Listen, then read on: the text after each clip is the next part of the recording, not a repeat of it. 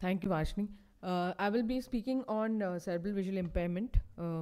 This is, I can see all youngsters here, and I think I say that the next generation, I think you are going to see more and more of such children, because many children are being saved, and we are going to see them.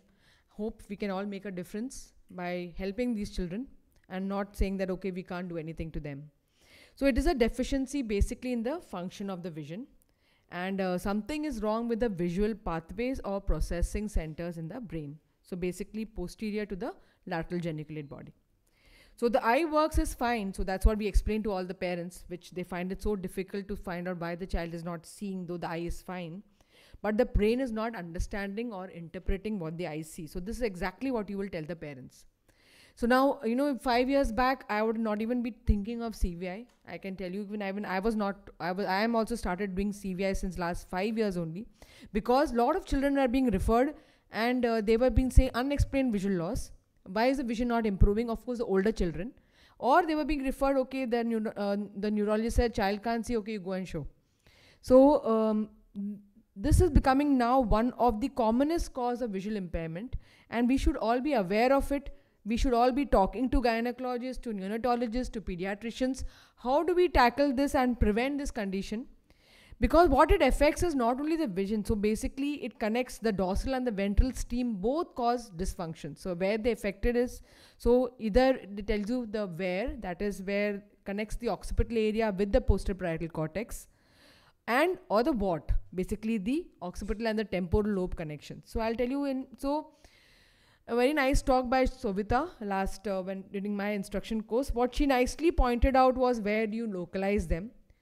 What we are trying to do a study and to find out, like by localizing, can we predict what to the parents later on, that okay, this is what you are localized and this is what you're going to have the visual behavior or the effects in those children. Maybe it should come out in another 1 year. So we found that most of the cases were in the posterior parietal lobe and then the occipital lobe. So then the vision is going to be affected, and also a condition called as PVL. So will come out very soon. So what we need to do is that we need to order for these DTI scans or the MRI scans. We have to be careful because these children also have, some of them have epileptic seizures. So unless it's really, really required, please don't ask for every child MRI. But it may be important to localize the lesion.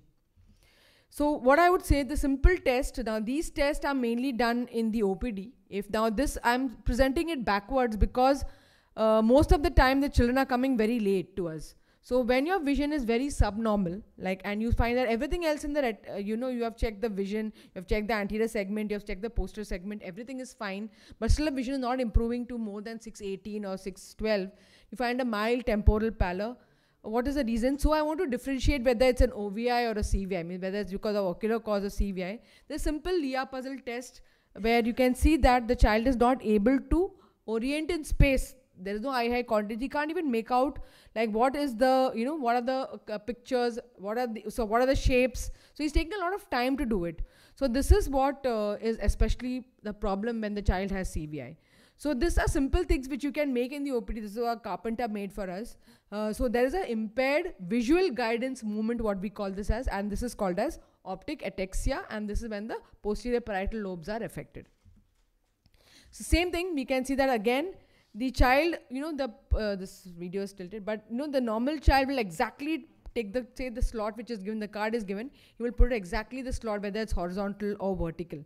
So this orientation is again by the brain.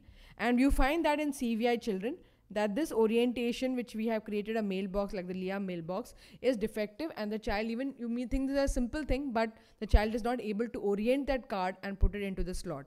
So this helps us to differentiate why this child is having this is not an OVI, but this is a CVI. So other things, the temporal lobes are recognizing of facial expressions, recognizing colors. So all this mostly the neurologists can't help us. They do find these, they tell us that the patient is...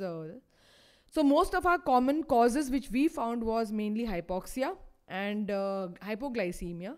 The other things, of course, our ophthalm department headed by Dr. Sovita, she says most of the time she gets the infections of the CNS or the traumatic brain injury or seizure disorder. So these are the other causes for CVI. So we find that if it is late second to third trimester, the hypoxia or the ischemia is mainly in the subcortical white matter with gliosis, called as the periventricular leukomalacia. And if it's term, it's called as ankylomalacia. So we published a paper, and we found that most of these, preterm delivery was positive in 37.5% of the patients. And in the preterm group, we found that many were born between 34 to 37 weeks of gestation. So what we are doing is that along when we go for the ROP screening, if they ask us, we give them a card and tell them that, okay, please, if there is a preterm baby, please, around 30% are going to may have CVI after 6 months or 1 year, and maybe the pediatrician also may not find out. Please do come to us and at least get an eye examination done to say that it is appropriate. So that we are saying that it is according to the age. So this is very important if we can help the children as early as possible. Most of them had 90.9% had an eventful perinatal period. So this history also is very, very important. So postnatal causes are basically what we find them. Most of them have cerebral palsy, 19.3% of patients. So the new vision is normally normal. So you find that eye examination, everything is normal in CVI. In OVI, basically it's abnormal. When you correlate the ocular findings and the visual function, you find that it is they do not correlate at all in CVI. And if you want to, the response, like you want to try, if you want to treat for amblyopia or something, we find that the response is very suboptimal. So the unique characteristics are this: we have seen that they will be gazing, the head holding is not here, the profound visual impairment. Then we have the field effects. We have the simple, we use a whiteboard and see where the field is defective, where take the board and see that child is looking at the up gaze or down gaze, if there's any field defects. So these are all simple tests which you can do in the OPD, and you don't need a lot of money or a lot of finance to start a CVI clinic. And other things is there is a visual latency. Like this is a child who had operated for cataract, and of course they had CNS problems, and even after the cataract surgery, giving the appropriate glasses, found that the child still had difficulties in viewing in a complex environment. So the parents said the surgery has been done, now 6 months are over, but the child is not able to see well. So these are the children who we need to send to vision rehab or for early intervention to improve their coordination. Color preference is something which we see with red and yellow. So the key to understanding is that there's an attraction to color. So these visual functions, you can make them, it can easily be overcome by simple environmental modification, and this is what the early intervention specialists have taught me, and that's how we refer to them, so that they can improve this as much early as possible. Visual assessment, we do it with the LIA pedal chart. So this is the LIA pedals which is used. We can use it unilaterally or bilaterally, because most of them have very poor vision. Even with TAC they do not respond. So when the vision is so poor, you need to use the LIA pedals, because parents always ask us after every sitting like how much the child vision has improved after the rehabilitation done. So this at least tells them that okay, now it is 12,800, it has come to 2,900 or 2,600. So it helps the parents to helps us to prognosticate, and the parents feels better. So TAC has been used, and refraction is very important. We need to do the cycloplegic refraction. This is important because we found that many of these children had a simple myopic astigmatism. Of course, we need to evaluate whether we need to give the, according to age matched. We need not give less than 2 cylinder in a child who's only 1 or 2 years, has age match for the pre-verbal children. But Dr. Leah and Dr. Linda, who have done a lot of work with CVI children, they say that give even the minimal amount of astigmatism. I found the children don't wear them, so I do not give them because they don't wear them at all. Though they say that you should give even small amounts of correction of astigmatism. So it is important to do, we all should know the dynamic retinoscopy to do them, because most of these children have lag. So when they lag, basically either you put a plus, if they're not cooperating for the lag, then you should have ready-made +3 or +4 or +6 glasses. Put them on the baby and see where the child, you can actually see the visual response of the child to your LIA pedals or to your TAC. So you can give these glasses to the children. And Dr. Leah said even you can go up to +8 glasses. In one child, in fact, she had given a +8 also, so that encouraging the child to at least encouraging the child to at least visual, to see some visual target. So most of the Down children also have a lack of accommodation. So contrast is something also important to measure. So we have these are very expensive charts.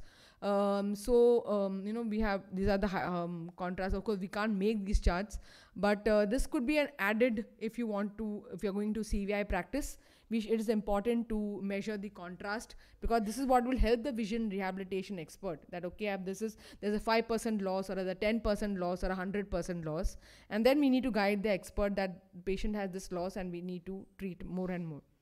So in our ophthalmic manifestation which we published, we found that strabismus, actually, because being a strabismologist, I think that's what the reason why it was referred more to the center, as we found strabismus. But I'm sure if the pediatricians start referring more and more early, it will be the poor eye contact, poor visual response, poor eye coordination, which will be the maximum response. Neuro-ophthalmic manifestation of the findings which we find are basically, we may have conjugate gaze deviation, or you can have nystagmus.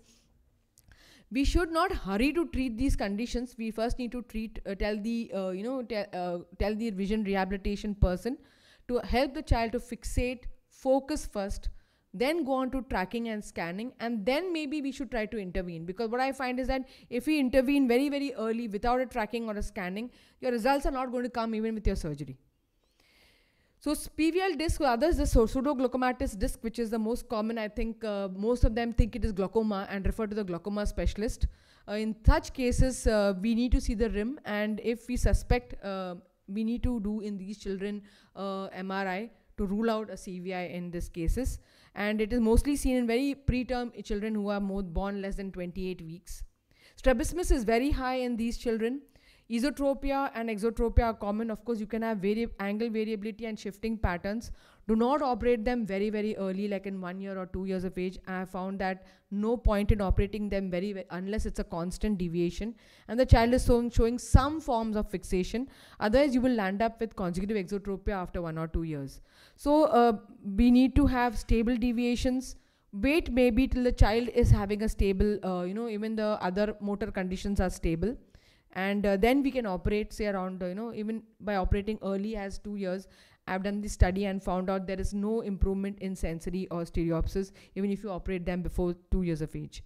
A very high focus on vision therapy and vision rehabilitation. We can see that after the surgery, they improve in their writing. You find that their hand-eye coordination much, much improves. They start walking better. They start writing better. Parents themselves say that the quality of life has improved. So I would say that 95% of the children with CVI developed higher level of vision within period of 3.7 years. But these 3.7 years, I think we should be with the parents. We should encourage them, because what they find is that 6 months, no improvement. 1 year, only you get the improvement slowly and slowly. But I think we should encourage them. Please go ahead and be with the therapist. It takes time, but you will see the result. And I'm telling you, there are children who now I am following up for 6 to 7 years. At 6 to 7 years, most of them have got 624, 636 vision, who at the beginning had no eye contact. Unless like it is a very bad cerebral palsy child, or you have the child with a lot of seizures and have a shunt. These are children who also develop optic atrophy. So those are the children with a poor visual prognosis. But posterior parietal lobe affection, or if you have temporal lobe or a frontal lobe, they do improve and they do get 636. So don't say no to these children, and please treat them as early as possible. That is my only takeaway message.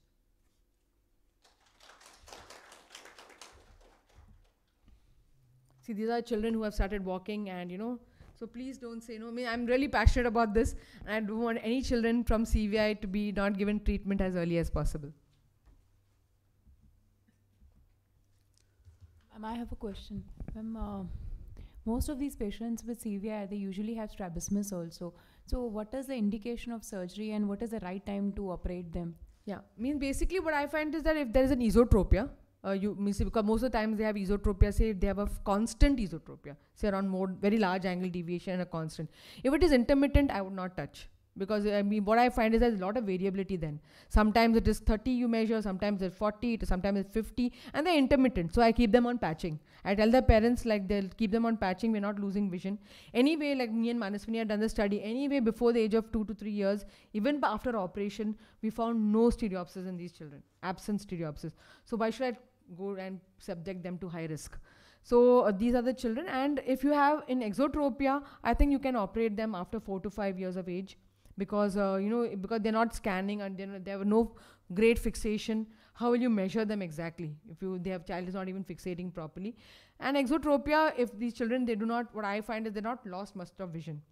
Now the question is, EXO and EXO are easy. The question is DVD. Because all of these, and now I've realized that any patient, I think even Vashni knows that, she also has asked whenever you see a DVD for an imaging. Because we find that most of these children have had some perinatal or intranatal problem when you take the history, and an MRI also tells you that there is a CVI. So in DVD, I think if the child has a significant face turn or a head tilt, and if there is amblyopia because of the large amount of DVD, I think you should go ahead for a surgery. Of course, this also around 2 to 3 years. I would still not recommend in very, very small children unless the esotropia is very constant and like say 60-70 prisms of esotropia.